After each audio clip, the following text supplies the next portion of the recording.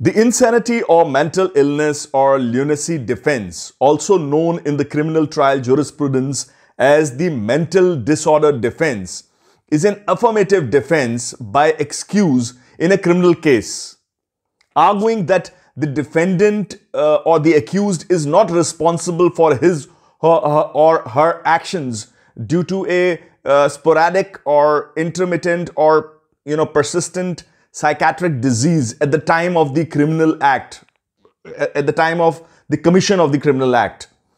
This is different from an excuse of provocation in which the defendant is responsible, but the responsibility is lessened due to a temporary mental state.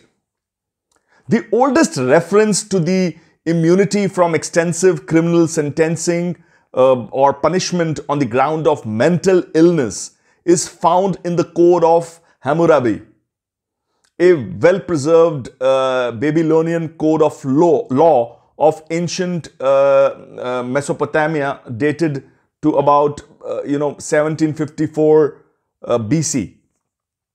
Legal definitions of insanity or mental disorder are varied and include the Manhattan Rule, the Durham Rule, the 1953 British Royal Commission on Capital Punishment Report, the Ali Rule, which is an abbreviation for the American Legal Institute Model Penal Code Rule, and other provisions, often relating to a lack of mens rea, that is, guilty mind.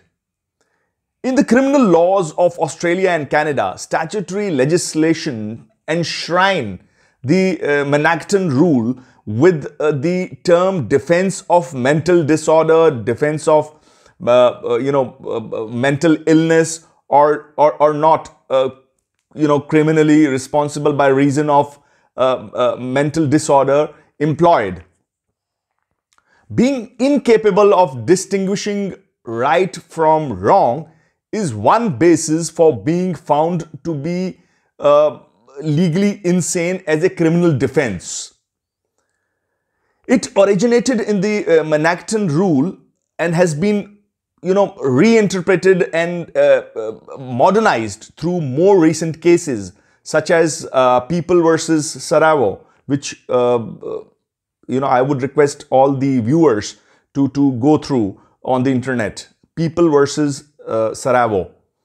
In the United Kingdom, Ireland, and the United States, use of the defense is rare. However, since the Criminal Procedure, Insanity and Unfitness to Plead Act 1991, insanity pleas have steadily increased in the UK. Mitigating factors including things, not eligible for the insanity defense, such as intoxication or more frequently diminished capacity, may lead to reduced charges or reduced sentences.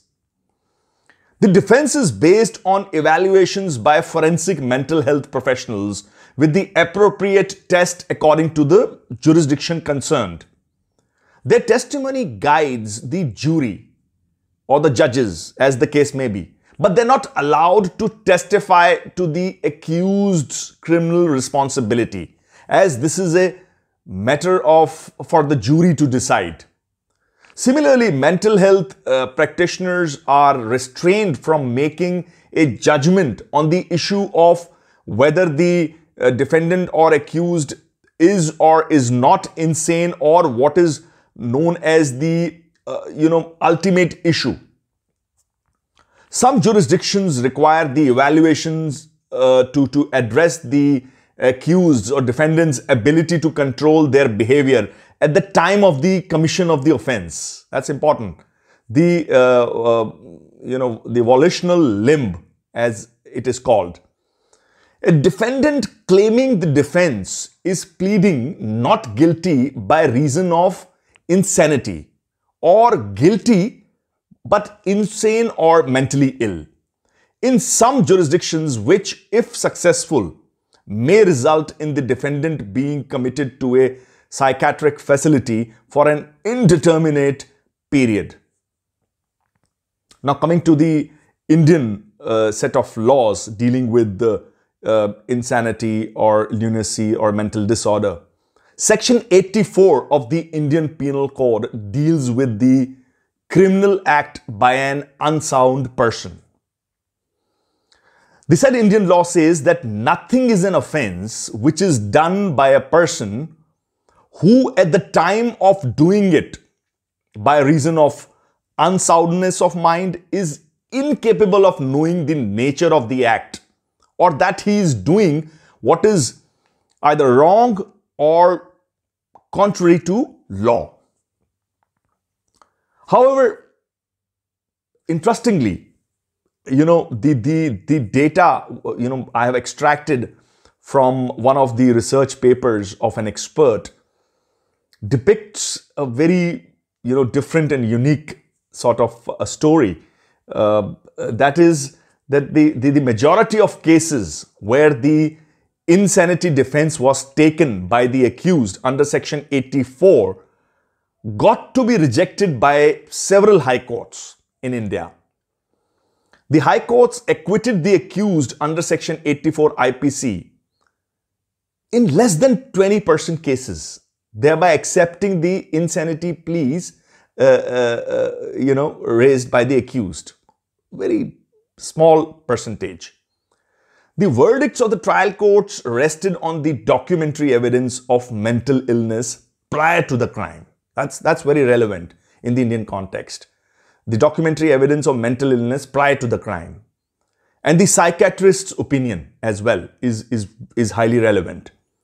It is critical to read the associated case laws to ascertain the elements, linked with the success or decline of insanity pleas.